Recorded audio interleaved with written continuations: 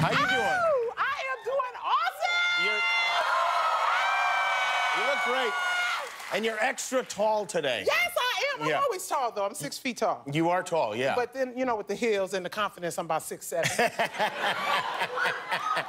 A lot of people think of you as a New Yorker, maybe because of Saturday Night Live, yes. but you actually spent a lot of your life here in L.A. In L.A., yes. You grew up here. Yes.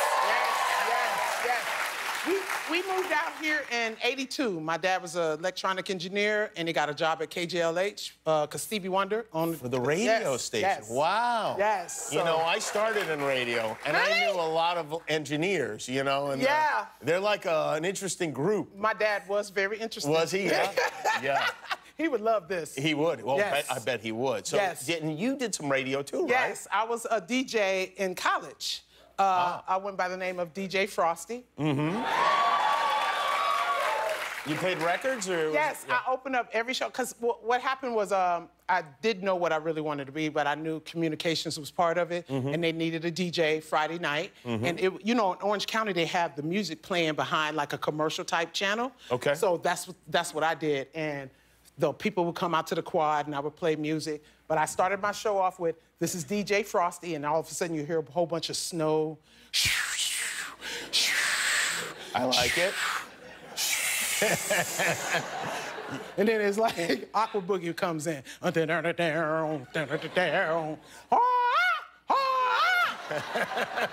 It's awesome. It sounds good. And then you never did that professionally. You never went on to get into radio. No, I didn't even know. I knew I wanted to be a comedian. By and that time, you started doing stand-up right away? Yes, I started doing stand-up in '87, actually. I was 19. Did you do it in Orange County, like around the college? No, I got discovered, not discovered, I'm sorry, I discovered comedy, and... Yeah, that has to happen first, I guess. Yeah, because I was real cocky that night, too. The school newspaper interviewed me, and I was like, I'm the next Eddie Murphy. Oh, really? Wow. And then I had to call my dad and tell him that I was quitting college to become a comedian, and he was like, Eddie Murphy ain't even Eddie Murphy. Diane, get on the phone and tell this girl she ain't funny. You ain't funny. You ain't never made me laugh, ever. Really? Yeah. Wow. Wow. That's... He did not support He was not supportive. He did not support it at all. Oh, boy. No. That makes it harder, doesn't it? It does not, because I didn't care. Oh, you didn't care?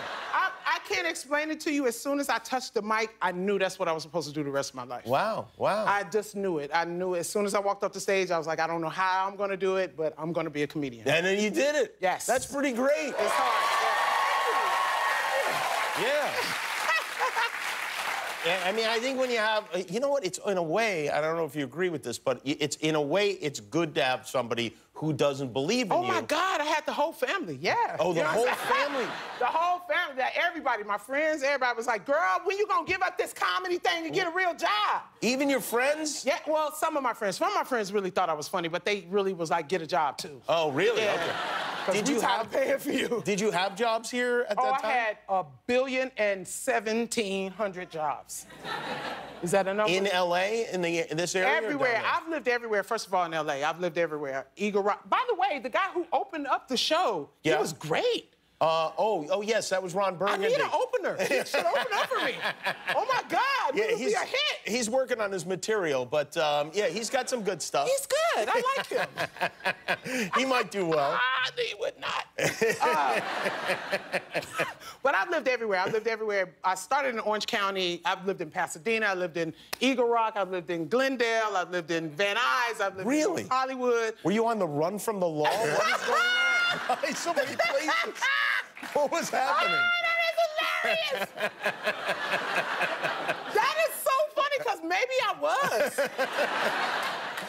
That is a lot of homes in one area. It's a lot of homes, and I enjoyed every one of them. And, yeah, I had every kind of job. I sold perfume. I was the justice of the peace at one time in my life. And then I was the annulment department, which I annulled the people that I married. So, really? No, I'm so serious. Like, a month later, they moved me to that department, and everybody I married was coming in. I was like, damn. Wow, that's gotta be I got the mojo or something, right? One of the saddest places to work. It's the saddest. And I think it was because I was messing up the, you know, the vows thing. You know, I didn't... I thought it was Meredith's lawful, awful wedded wife. I would say not awful wedded, and I think it's law. Yeah, it's not. Yeah, well, that's yeah, probably well, what happened. that might have been why. You ruined a lot I of just want to lives. make sure I ain't showing too much breast. Well, I am.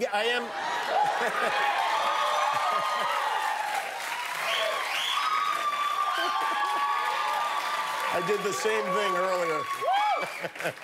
Boy, them things done got me through some times. Speaking of stand-up comedy, Yes. you have what I think is a very big announcement to make, correct? Oh, yeah. I was having so much fun with you. Yes, I am doing a Netflix special. Which is a big deal.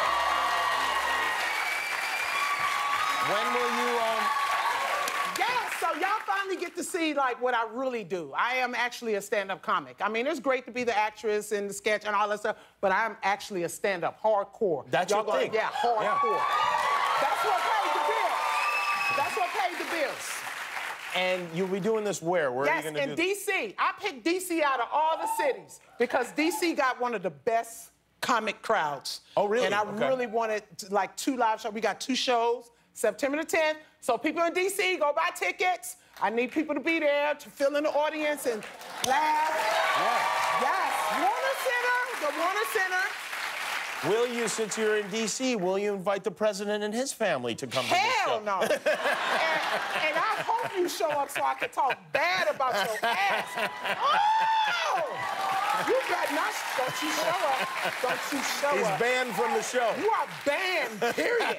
You are banned from my life. I don't even know who you talking about right now. You got this movie, The Angry Birds movie. Yes! Oh, do you play Angry Birds? I'm an angry bird, period. You are an Angry Bird.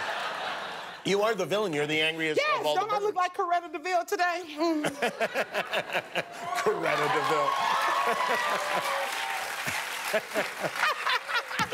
Yeah, that's fun to do that. We had Josh Gad was here last night. Oh, I He said love him. he enjoyed you. Yeah. I love him so much. Yeah, he He's seems so like a fun. nice guy. Yeah. He's very fun. Yeah, and Angry Birds, do you though get involved in the game part of it? Let me just tell you, Yeah. I had to take it off my phone. Me Because too. you're playing it and you're having so much fun, and then when it gets to those power-ups that you got to pay for, you go, oh, no, it's nothing. It's like $2.99. Don't worry, you keep playing, and then you get that iTunes bill, and it's $767. And then you really become angry. It's good inspiration. Oh, my God. My assistant was like, no, I'm taking it off your phone, off your iPad. You are restricted. Interesting. I did the same thing for It's a slightly awful. different reason. I wound up, full disclosure, I was on the toilet until Ew. about 5 o'clock in the morning playing Angry Birds. But were you there because you just didn't feel like getting up? I couldn't stop playing the And game. so you couldn't get up. And I've never felt more ashamed of myself than when the sun started to come up. The sun came up and you still was sitting on the toilet with your pants down? Yeah, I was. I just kind of related to that.